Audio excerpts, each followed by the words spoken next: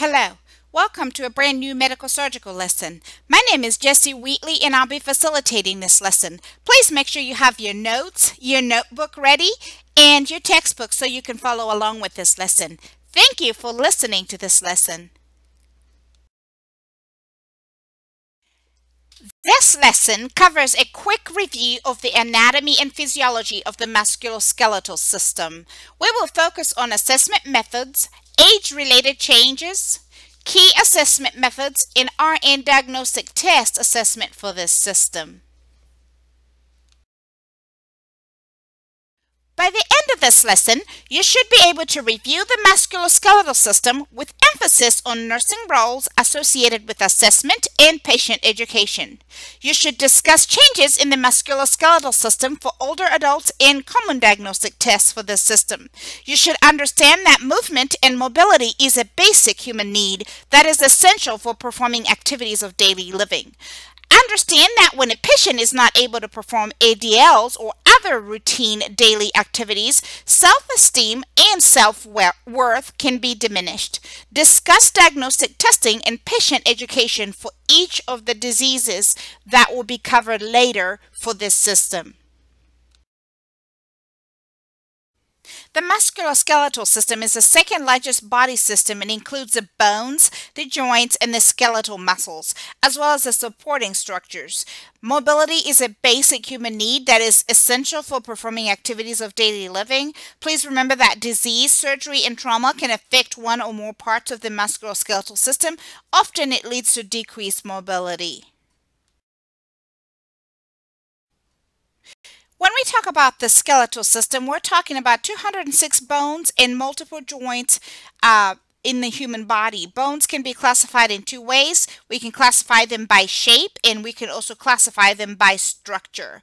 So when we talk about long bones, an example of a long bone is one like this, or a femur, are cylindrical with rounded ends and often they bear weight. These are your weight-bearing joints. When we talk about short bones, we're talking about bones like this one right here. These are the phalanges and are small and they bear little or no weight at all. And then we talk about flat bones. This is an example of a flat bone right here, the sternum, but also the scapular. They protect vital organs and often contain blood-forming cells. And bones that have unique shapes in the body are going to be classified as irregular bones. So those are going to be the ones that have their own unique shape. This is anatomy and physiology review. You should already know this stuff. Okay, let's talk a little bit about the bone itself. Bones are also classified by structure. The structure or composition, the outer layer of the bone or the cortex is composed of a dense, compact bone tissue. The inner layer in the medulla, it contains spongy bone tissue, and the softer contains large spaces which are filled with red and yellow marrow in it. Hematopoiesis occurs in the red marrow, and the yellow marrow contains the fat cells, which can be dislodged and enter the bloodstream and, of course, can cause life-threatening conditions such as a fat embolism. Okay, bones also contain matrix that's called osteoid. It's consistently chiefly collagen material and lipids and other substances. The skeletal muscle provides a framework for the body and allows the body to bear weight and upright support for surrounding tissues. It assists in movement and protects vital organs, manufactures blood cells, and provides the storage for minerals and salts.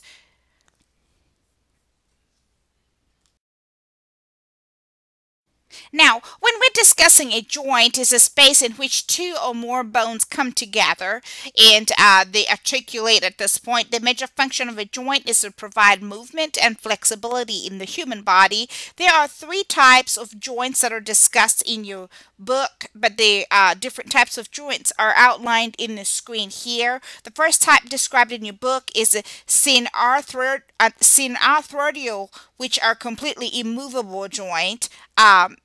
Such as examples are like the cranium, immovable joints. The second type that's described in your book is the antiarthroidal or movable joints, such as the pelvic area, and those are also listed in your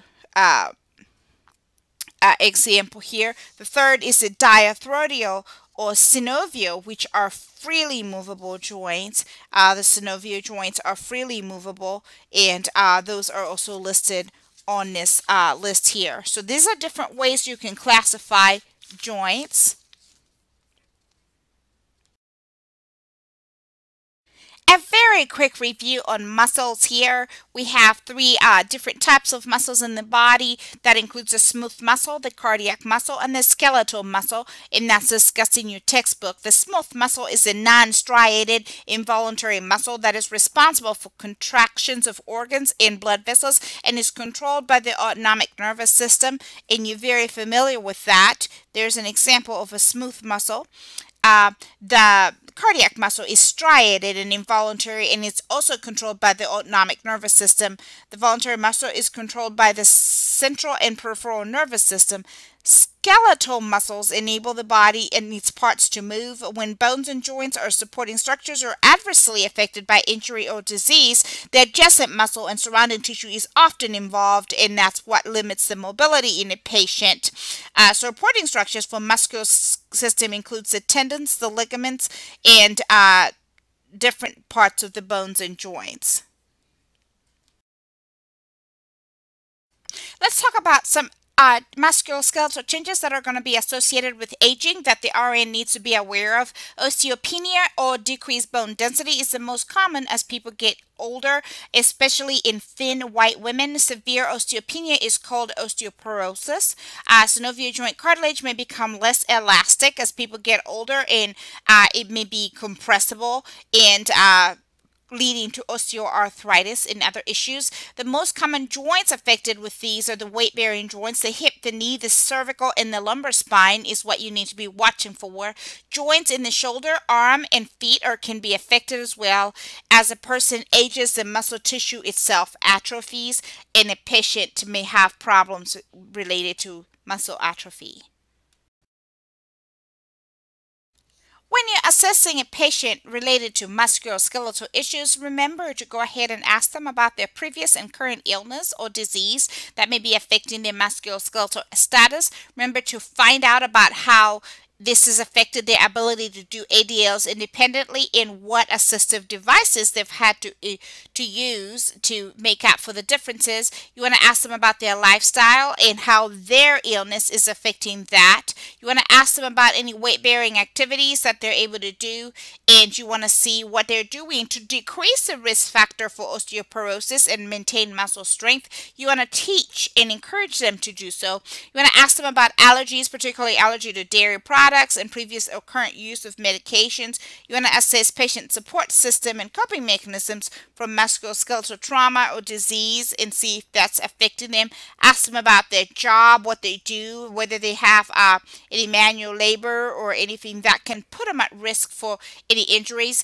You want to ask them about their nutrition and what they're eating at home and see how that's helping.